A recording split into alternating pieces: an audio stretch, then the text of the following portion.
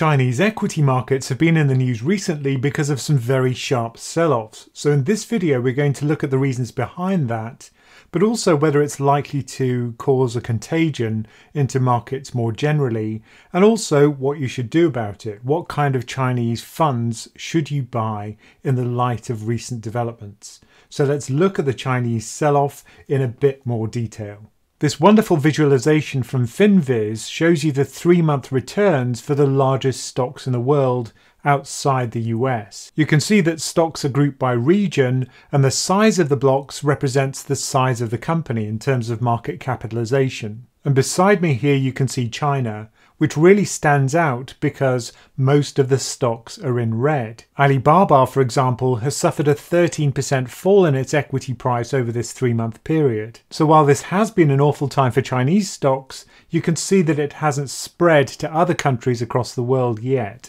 Now, the damage hasn't been equal across all Chinese sectors. It does seem to be concentrated on Chinese internet companies. The blue line is Chinese A shares. These are Chinese companies which trade on Chinese exchanges in Chinese currency. And that index so far hasn't suffered a big fall. In contrast, the red line is Chinese internet stocks, and those are clearly in a much more precarious position. In the first place, these stocks rallied a lot more after the pandemic sell-off in 2020, but now they've given up almost all of their gains and they're roughly where they were at the beginning of 2020.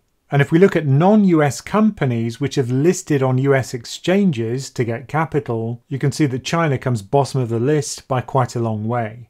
The question on many people's minds is whether China will drag down other equity markets. And so far at least, there doesn't seem to be any effect on the US market. So the S&P 500 is above me in blue, and the red line is the Shanghai SSE Composite Index. But as you can see, the SSE Composite hasn't really fallen much yet.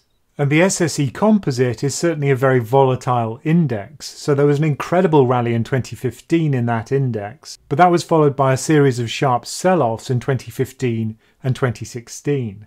Above me is the 2015 sell-off, and you can see there was a very clear effect on the US market during that sell-off. At the time, people were worried about Chinese growth, but also whether China was brewing its own version of a global financial crisis with a big credit bubble. Then there was another wobble in the Chinese equity market at the beginning of 2016, and that also spilled over into the US market. But the other thing to note here is that wasn't a huge sell-off. For the US, that peak to trough fall in 2016 was only about 12%, so it's really just little more than a correction. It's not even a bear market, which would be a 20% fall. So even if this does spill over into the US equity market and other markets globally, I don't think it's likely to be a full-on rout. The root cause of this sell-off has been policy changes from the Chinese government, and that in turn has been driven by concerns about Chinese demographics. This graph goes back to 1960, and it shows you the dependency ratio for 3 countries, the UK, the US and China. And the dependency ratio is the percentage of old people as a fraction of the working population. Now, it's a worry for any government if this dependency ratio becomes too high, because ultimately the health of an economy depends on people being productive, and younger working people tend to contribute more towards GDP. Now, it's a well-known fact that in developed markets our population is aging. Our dependency ratios are gradually increasing. So in the UK, currently it's at about 30% and rising, and in the US it's about 26% and rising. What's more surprising is a sign of China's dependency ratio, which is currently 17%, but it's rising rapidly. Now that's going to have an impact on GDP growth, which is usually around 6% for China, but is likely to push down that growth rate to levels which are closer to those of developed markets. And recent data published by the National Bureau of Statistics in China show that the birth rate is dropping quite sharply in China. And there's reason to suspect that the population data may have been overstated for some period of time. Part of the problem is that the budget distributed to regions by the central government depends on their population. So there's a clear incentive to overstate your region's population. But even China's central bank in a recent report said that we must realize that China's demographic picture has reversed. So it's no coincidence that many of these policies which we're about to discuss favour the ability of Chinese people to have larger families. Now, the inspiration for this video came from one of our Sunday evening calls. This screenshot is me talking on that call, and as a Patreon member you get access to lots of members only videos, plus you get access to Slack, so you can ask me questions anytime you like, or ask other members of the community questions. To learn more about how to sign up for that, just click on the link above me or the link in the description.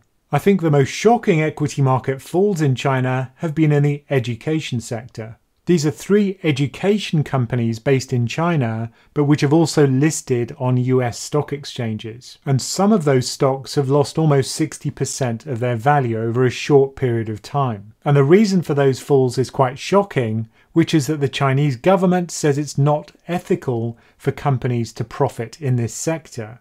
And make no mistake, this is now government policy. The Chinese Communist Party and the State Council have both made statements about this sector. And what they've said is that the core parts of these businesses must be run on a non-profit basis. So the real question for me is why the share price isn't zero for those companies. And what's even more worrying is that those companies are no longer allowed to list on foreign exchanges. Now, foreign investors usually buy these stocks through something called a VIE, which we'll talk about in a minute. But if one sector's VIEs are banned, then investors in other sectors would also be worried that they won't be able to buy Chinese stocks directly. Another child-related development is in gaming. Another stock that's seen a big sell-off recently is Tencent, and this company generated 30% of its revenue through the gaming industry in Q1 this year. And there was a story that recently came out in Chinese state media, which was quickly deleted, which described gaming as spiritual opium. Now that's very emotive in China, of course, because of the history of what happened during the Opium Wars, which was seen as a way for Western countries to subjugate the Chinese people. One of Tencent's most popular games is Honor of Kings, and it's banned any children below 12 years of age from spending money in the game, and it's restricted the time that children can spend playing the game. So it's just 1 hour a day on non-holidays and just 2 hours a day on holidays. But at least the Chinese government stopped short of saying that companies can't profit from gaming. That would have been much more catastrophic for Tencent and other gaming companies in China. So equity markets have fallen in China. Should we buy the dip?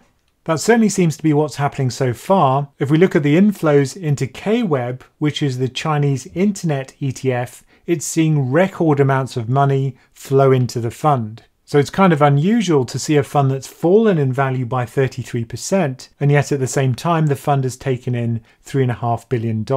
So clearly people so far are seeing this as an opportunity to buy into Chinese equity. Another question is what kind of Chinese exposure you should buy.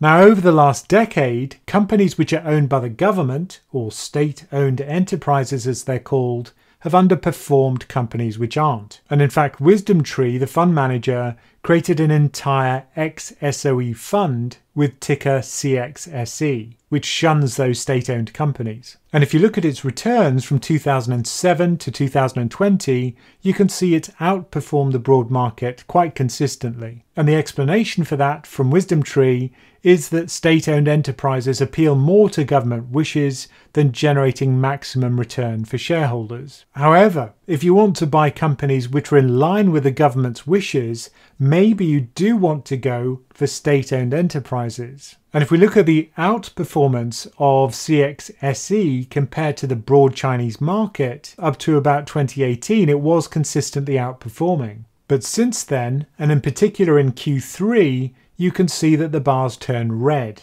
That means that CXSE is underperforming the broad Chinese market. And part of the reason for that is that state-owned enterprises are outperforming. So certainly now I'd be considering buying the MSCI A-shares trackers, or perhaps this will inspire WisdomTree to create an SOE-only index. But I think what I'd definitely be avoiding right now is buying Chinese stocks indirectly on US exchanges. And this happens via variable interest entities, or VIEs. So let's say you're a US investor and you want to buy Alibaba stock. You can't do that directly on a Chinese exchange, but what you can buy is an American depository share, which trades on the New York Stock Exchange. And as it says in the description here, Each of those represents 8 ordinary shares of Alibaba, but the linkage between the two entities is not direct. Now what you're actually buying is a share of a holding company which is registered in the Cayman Islands, and that's Alibaba Group Holding Limited.